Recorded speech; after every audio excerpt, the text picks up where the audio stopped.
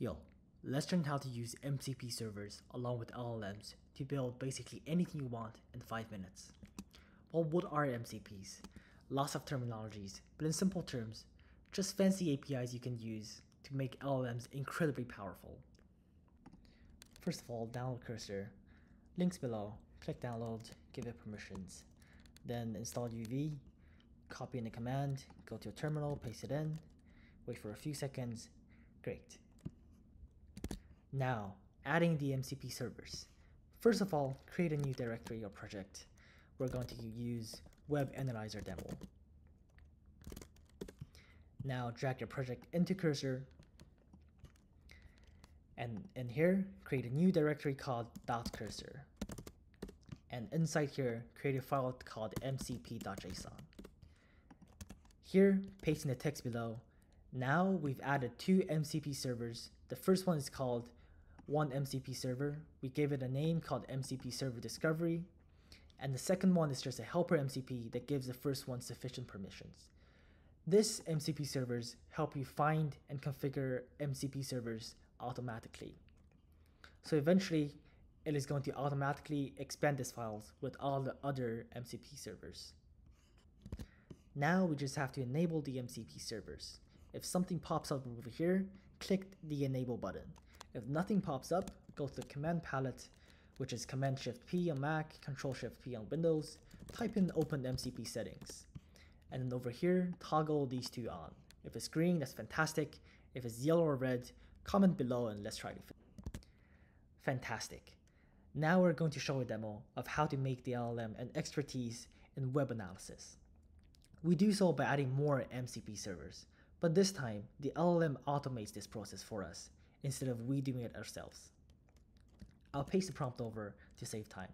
Again, just telling it to do web analysis, and then more specifically, I wanted to analyze the tech stack and also scrape data from it. Let's press enter. I'm using GPT-5, so it takes a bit longer to think. If you're using the default cursor, it's going to be much faster. Now, the loop has stopped, and we've executed all the tools. Let's go back and see what actually happened. At the beginning, we called a planning tool. This just gives back a plan for LLM to execute. The LLM carries out this plan by first calling a bunch of search tools.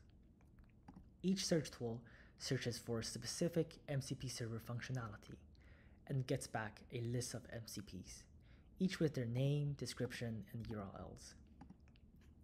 After a bunch of searches, which GPT-5 really likes to do, we then determine the MCP config file path. In our case, it's .cursor mcp.json.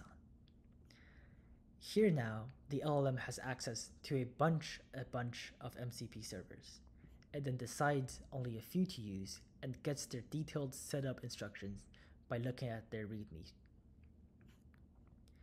After that, it starts executing those setup commands.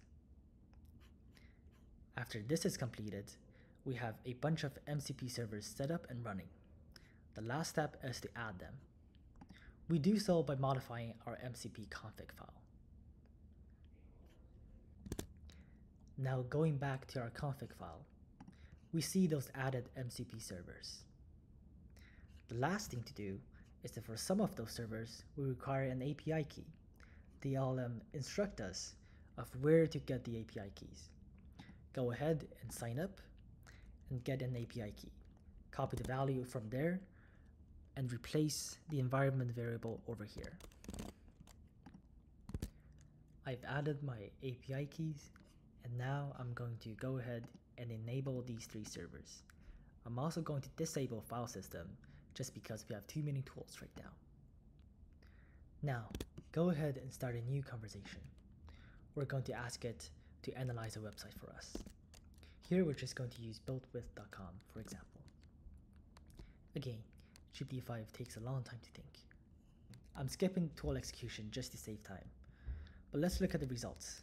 We can see that it uses Amazon for hosting, we can see the backend, front end, payment solutions, security solutions, and a bunch of other stuff, like the URLs present on the website. At this point, you can play around with the website or with the MCP servers as much as you like. For example, you want to get all the company names on the website, you can just simply type your request in natural language, and then it gives back a list of companies on the website. This is going to be the end of this demo video. There's no fancy edits. Again, since you're using LLMs, you're going to get different results every time you run it. And if you use different LLMs, that's going to be even more different. But the overall pipeline and the end result should remain the same. Like, subscribe, comment anything you have in mind. See you in the next video.